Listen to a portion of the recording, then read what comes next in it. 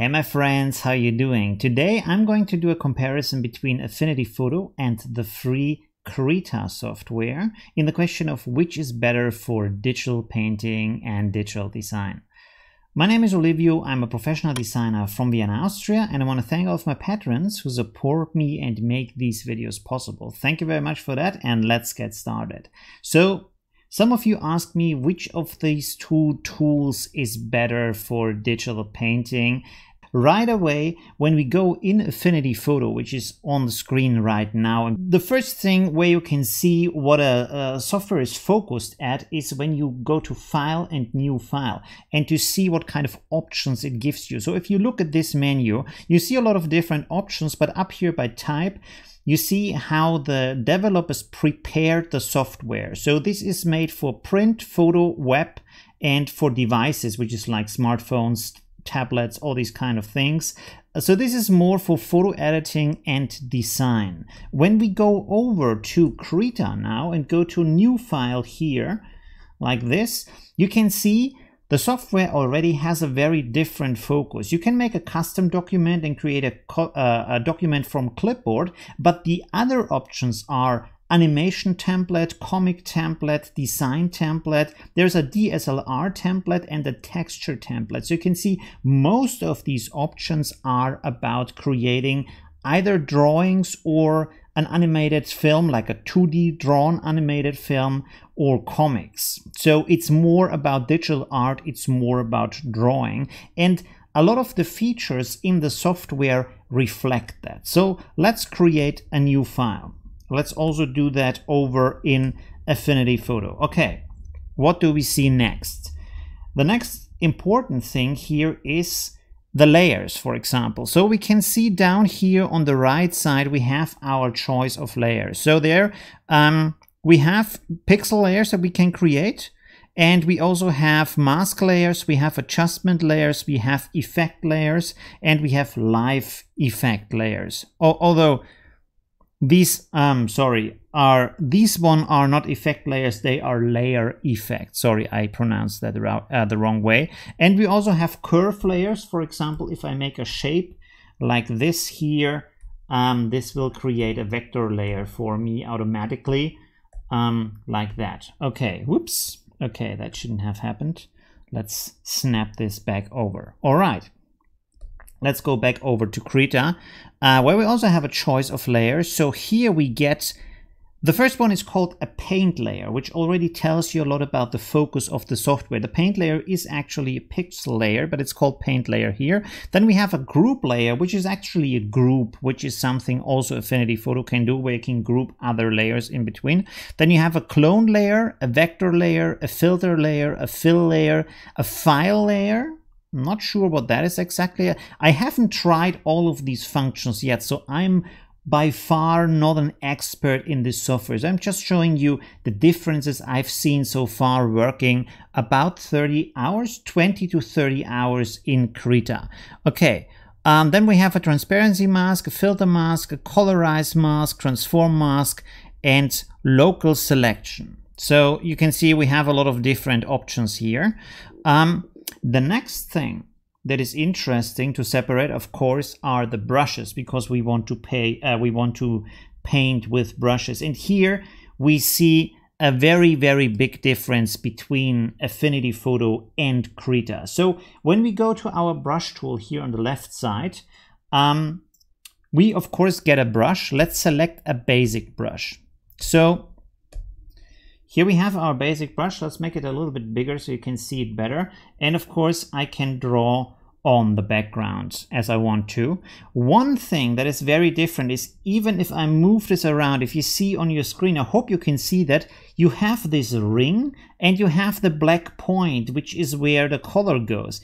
And you can see that in the software, not from my tablet, but in the software, there is for some reason a huge delay. And this is not for stabilization, because I turned stabilizer off. You can see here now it's on. It's kind of different because I have this pink line, and now the stabilizer is off, but still I have this huge delay between my mouse pointer and where the color is going. I don't know why that happens. Over in in Krita, we don't have that. The color is starting exactly where the mouse pointer is, as you can see here.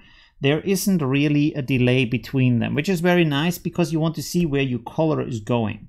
There is a delay when I look at the tablet because there is a delay between my stylus and the screen, but that is more based on the Huon device than on the software itself. Let's go back here. Okay, another thing that's important is, of course, for digital painting, is the settings you have for your brushes. And also there we see a huge difference. So when we go here and we go up here to our More menu, we have some settings which are very nice. You can do a lot of interesting things with them. We also have these dynamics, and you can see also here there's a lot of choice for size, accumulation, flow, rotation, scatter, hardness, all these kind of things. By the way, when you search my channel, I will also link that in the video description. I made a video especially explaining all these different settings for Affinity Photo, and you can set to what kind of source this change should have. So here, for example, is the pressure, the angle of my stylus, how I hold it, the tilt, the rotation, cycling, velocity, all these kind of things that you can set up for each of them. And also you have a curve over here where you can also influence, for example, the pressure. How hard do I have to press to get a certain effect? So there's a certain amount of settings. You also can set up different textures, not just for the nozzle, which is the shape the color comes out of the pen, but also the texture, which is a texture how the color is applied onto a kind of simulated canvas, if you like. And you can also add sub brushes, so you have a brush that is built out of multiple brushes, which is very nice. When we go over to Krita, you can see here that we have a really big list of settings that we can apply, which is really extreme, I would say. You can do a lot of different things here. For example, you have for the flow, you can set the size, the rotation, the spacing, the mirror, the softness, the sharpness. This on top here was the ratio. Sorry, I misread. A rotation, the scatter, all these kind of things. You can do the same thing for the color, the source, the painting, texture, all these kind of things. You can see there's a lot of settings in here that you can use. And of course, you can also set up different textures you want to use with your brush and all these kind of things. And maybe let's go over to an easier brush like this. Okay, cool. So here you can see you also have settings for the tip of the brush. And the cool thing here on the right side is you have a little test pad. So when you change settings, you can test it here and also delete that and test again until you are happy with the finished result. So you can do a lot of things here. You also have, like in Affinity Photo, this possibility to set up a curve for the strength of the influencing value, like for example the pressure or the velocity of the stroke or the angle in which you paint, stuff like that. And you can have predefined curves here. You can also set up the curves by hand, and you have a lot of different values that you can use here, a little bit more than in Affinity Photo. For example, you have stuff like distance or time or fuzzy stroke or X tilt and epsilon tilt, so different angles in which you tilt your stroke. Again, I can't really explain what all of them do. For example, fuzzy stroke, I'm not sure, maybe that's a jitter. I haven't tried that yet, but it's impressive that it has these different functions. And another thing that stands out to me is the design of the interface when it comes to the brushes. And here it's done when you compare the look of it. So up here, the top bar, of course, Affinity Photo gives you the settings of opacity, flow, of the size of the brush, of the hardness, all these kind of things. And also here on the side of the layers, it gives you a setting for opacity and stuff like that. But a big difference is here. The most important values like the opacity, the size, and the blend modes are done in a way that is visually a bit more obvious, because these bars here are very big and you can just tap on them very quickly, as you can see, to change the settings. You don't have to go in a submenu. Over in Affinity Photo, I would have to open this and then use this lever. So it's not as quick, and this can interrupt your workflow and also your kind of artistic flow. When you're in the flow, in the process, you want to just work, you want to quickly change settings. It makes a big difference if it takes a bit to go this kind of extra step into a menu, or if you can do it right away. And there's also these other two settings where I can mirror my stroke. And the nice thing here is I can also move around where it should mirror. You can see here, and I can move it over here, and it does mirror over there. And I can set this up for 2 angles if I want to create whatever I want and move it around to the position where I actually need that. So these are very like thought through settings to use. Okay. Another difference that I want to show you is, well, let's go to this first. This is also to do with brushes, and this is this little circle that I have here. So when I right click, or when I set up a button on my stylus or on my tablet to go to this menu, this ring pops up. And the cool thing about the ring is I can set up here a lot of different brushes or tools that I want to use regularly. I can do that just simply by assigning a tag to them and then choosing that tag to fill this with my favorite selection. Then we have this point here on the outside where I can quickly rotate the image, and I can snap back to the original position by just clicking on this point up here. We can zoom down here. I can mirror the image, so which is very important when you design or draw something, to see if the proportions are correct and also the composition is nice, stuff like that. You can simply snap back to 100% by clicking on this point here. So there's a lot of very nice and thoughtful ideas in here. And as you can see here is the tag selection. So when I click here, I can switch, for example, to digital tools. I can switch over to the ink tools. I can switch over to the sketch tools. And this is my personal selection here, which I can also switch over to. So that's very nice. And in the middle, as you can see, you have this ring, and you can see that I have a ring in the middle. I have a triangle in the middle. That gives me how bright it is and how dark it is, and also how much color is in my and how bright the color is, and the cool thing is, now when I draw something and then I bring this up again and make another selection, and I draw something and make another selection and draw something, these colors, as you can see, will be saved out here until a certain number. I'm not sure right now what the number is. I think maybe it's 10 different colors. Don't fix me on that, but it saves for you the last selected colors. So that is very nice, and you can go back to them. And often, if you draw something, if you paint something, you limit yourself to a certain amount of colors, so not only the design fits well together, but also the picture is not becoming extremely complicated, and you rather work with blend modes and opacity and stuff like that to create more colors while you're painting, so to get them everything more natural. So this is actually pretty good, and you can paint a complete picture with just the colors you have selected through this, or you can just make a layer where you draw a little bit so you can just select the color later. Okay, another thing, and by the way, I don't think Affinity Photo has this option. I've never seen it. Of course, you have stuff like you can up here tap and then set up your color and all these kind of things, and you have you can also set up this color wheel and stuff like that, and you have here your swatches where it says the last recent colors and stuff like that.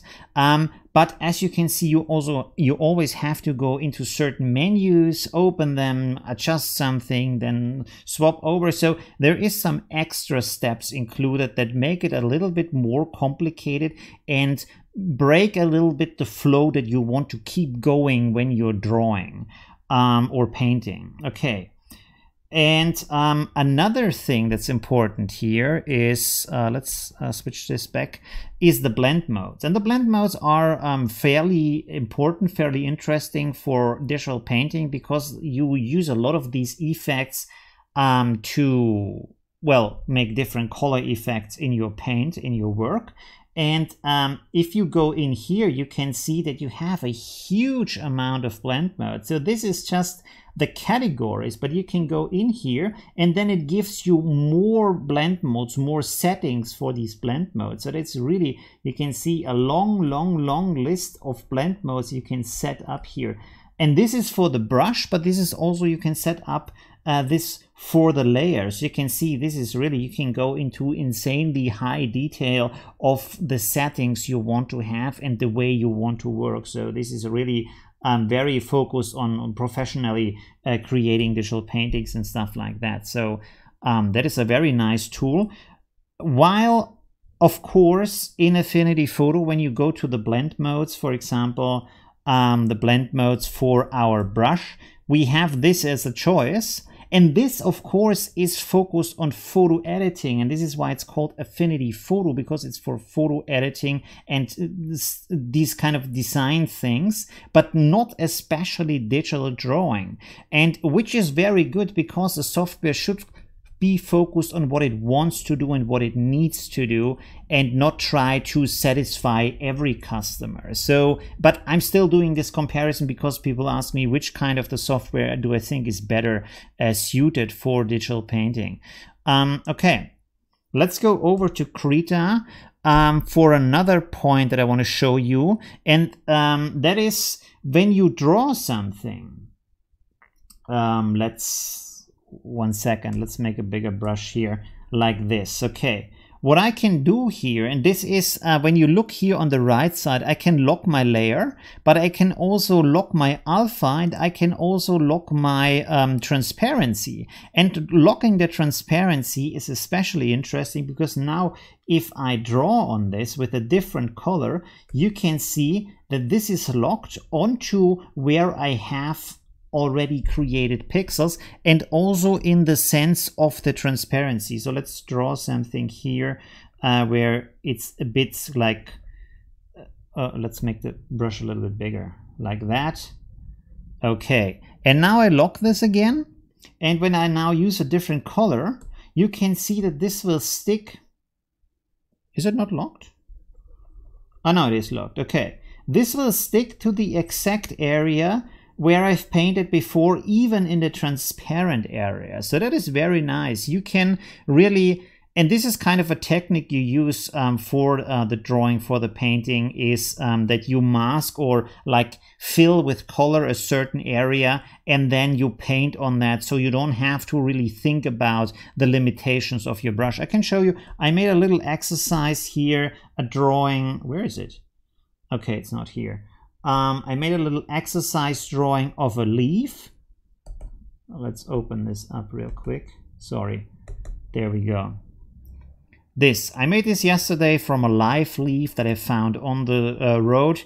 I brought it home, I started to draw it, and now I have to fill it with color. And you can see that I filled this inner part of the leaf with color, and so now I can simply lock the transparency and I can paint on that, and I don't really have to look out for the borders of my brush. I can simply use the brush in any way I want, and it will always be limited to these sides where my mask is. So that is very nice, as you can see, and makes the process very quick. And of course you can mask things in Affinity Photo, but again, it is a little bit of an extra step. If I go here and brush something, I can create a mask from that if I want to, but I have to create I have to create a selection from that, and then I can paint on the selection, but I have these little ant lines around it, which are a bit confusing for the eye in the process of painting. So it's not just one click, you have to go through several steps to set that up. But again, Affinity Photo is not really made for digital painting. You can do it, of course, and for the start, it might be a good experience, but I mean, Krita is completely for free, so why not go with that for your digital painting needs, because it has so much more features. Oh, there's another thing, by the way, I want to show you that's really cool. That is also focused onto digital painting. Let's make a new file here.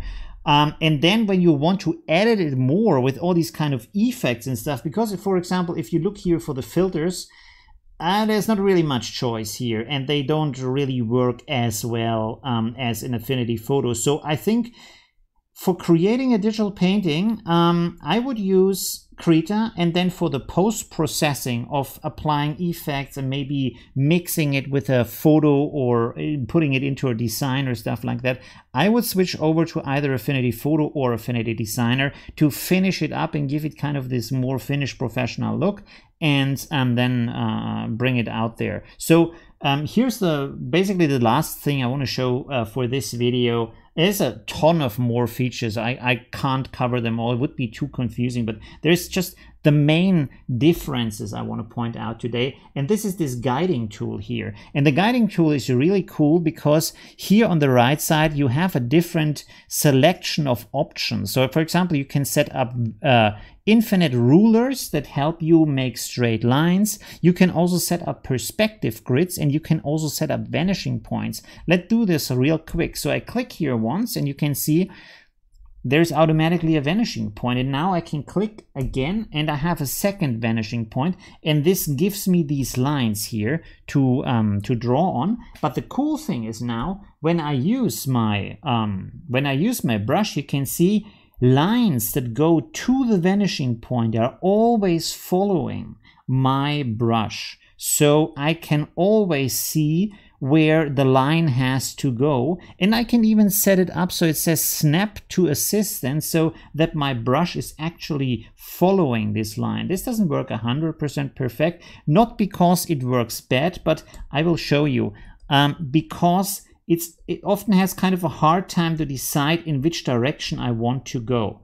Sometimes, as you can see here, it kind of is undecided. It goes into the wrong the wrong direction. So that is not maybe the best tool to have, but still just the visual aid is very nice. And let's go back to setting this up. Let's delete these two and go over to perspective. And perspective is also very cool. So you can set 2 points, 3 points, and with the 4th point, you can see that a grid is coming up. And when you have, for example, a photo as a basis, you can select points on the photo to create a realistic, exact perspective. And of course, you can create as many of these grids as you want to have in your picture in any kind of orientation as you want. You can also move them around, stuff like that. So that is very, very useful to have a support for your drawing, to get it right in the perspective, also to put something into place based on another design you have already created of maybe a landscape or of a photo where you want to draw a character into in the right perspective. All these kind of things can help you there. Very nice. You can see this is really, really focused on creating tools for you that are made especially for digital painting, digital drawing, of animation, of comics, of all these kind of nice things, concept art, all this kind of stuff.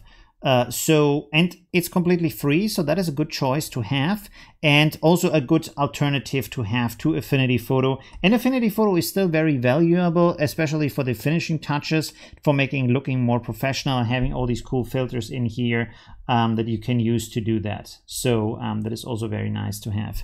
Okay, so that was my comparison, and of course I would clearly say Krita is better suited for digital painting, but Affinity Photo still has some basic tools in there that are very nice, and it has of course its use especially for photo editing, but also for finishing touches and for creating a nice design with it. Okay, thank you very much for watching, and see you in the next episode. Bye.